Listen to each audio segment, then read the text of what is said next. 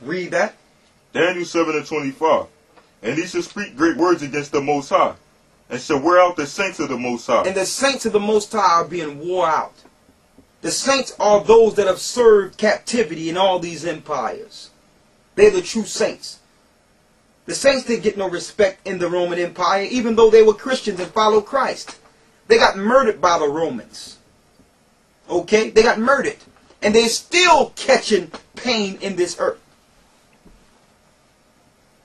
Still being thrown in jail and persecuted unlawfully. Read.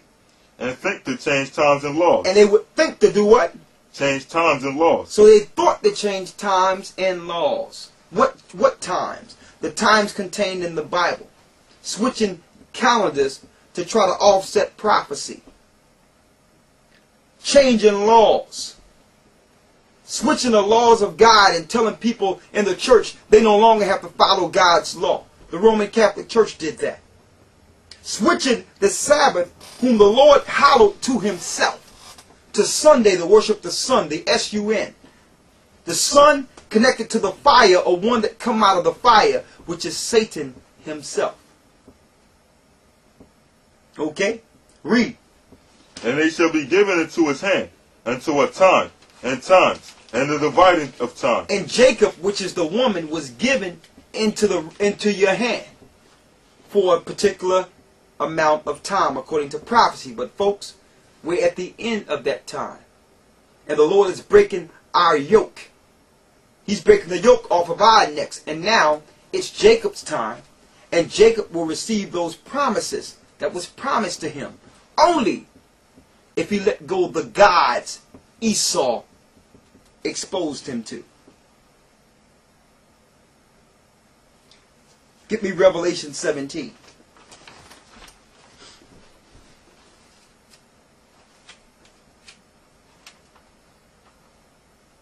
Read that. Revelation 17:1. And there came one of the 7 angels, which had the 7 vials, and talked with me, saying unto me, Come hither, I will show unto thee the judgment of the great whore that sitteth upon many waters. So there's a judgment on this great whore. But he's going to show the mystery of that great whore that sitteth on many waters. This is for those who say that great whore is just Rome. That shows it's not just Rome, because she sit on many waters. She take her Christianity, or her brand of Christianity, everywhere. Okay, so you just can't say it's Rome anymore. You have to look at what superpower in the earth that have greater power than Rome to know who's the virgin daughter of Babylon and who is Rome today. Read. Verse 2. With whom the kings of the earth have committed fornication. That's the first key. Of whom the kings of the earth have committed fornication. What nation is made out of all the people in the earth? Or all the nations in the earth? America is. The fornication it have committed is spiritual fornication. Read. I'm going to show you an example of spiritual fornication that Rome have executed on the earth. Let's start with the Roman sun.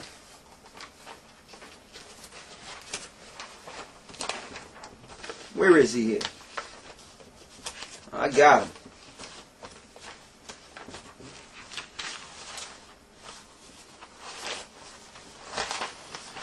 He's here somewhere.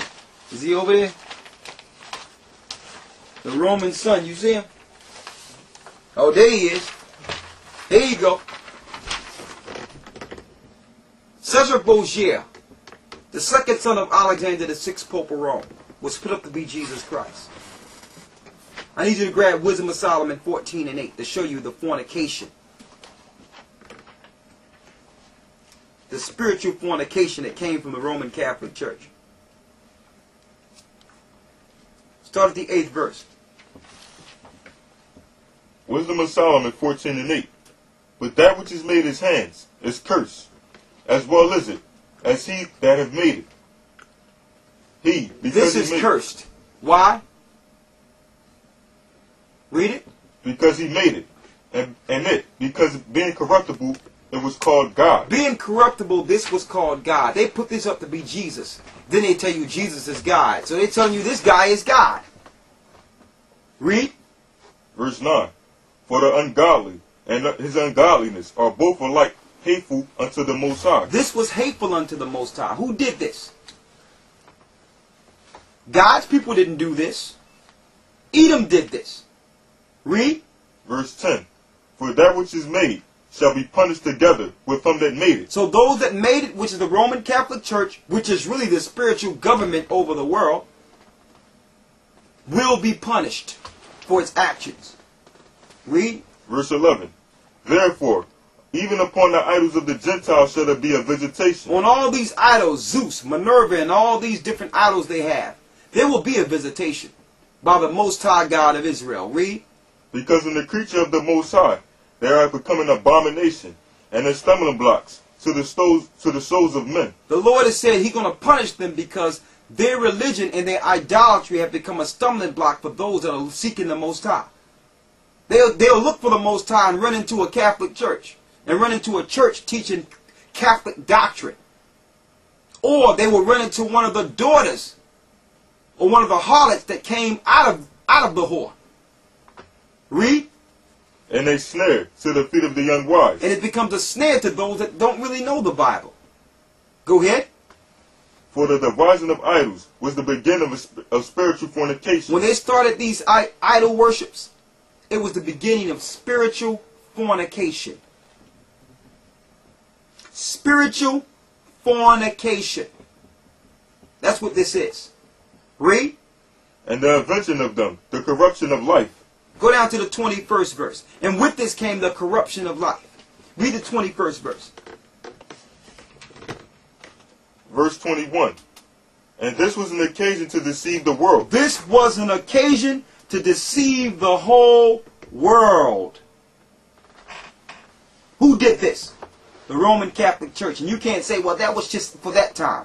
This image is almost up in almost every church you can find today, of a man that was a wicked poisoner. Go back to Revelation 17. Read. Revelation 17:2.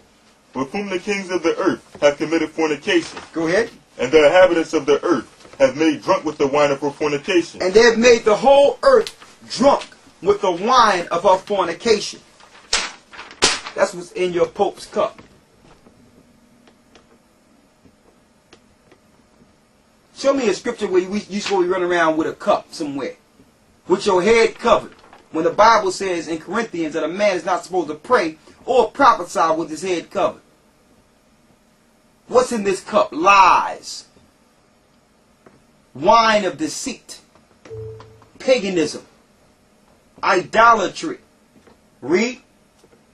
Verse 3. So he carried me away in despair into the wilderness, and I saw a woman sit upon a scarlet-colored beast, full of names of blasphemy, having 7 heads and 10 horns. And the woman was arrayed in... Go ahead. And the woman was arrayed in purple and scarlet color. She was arrayed in what? And purple and scarlet color. What color do this guy have on? Is that purple? And the cardinals have on what? Red. Scarlet. Read. And decked with gold and precious... With what?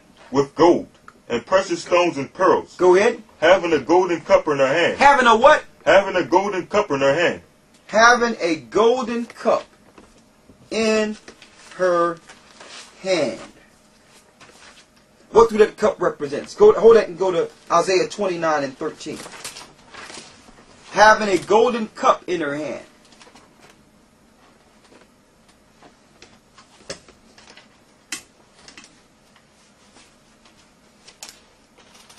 Isaiah 29 and 13. Read that.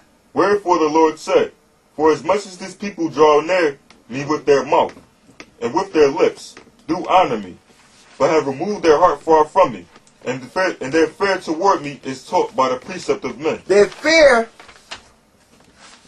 of the Most High now is being taught by the precepts of men. Now you're not following God according to what you read. You're following God according to what the Catholic Church told your churches they could teach.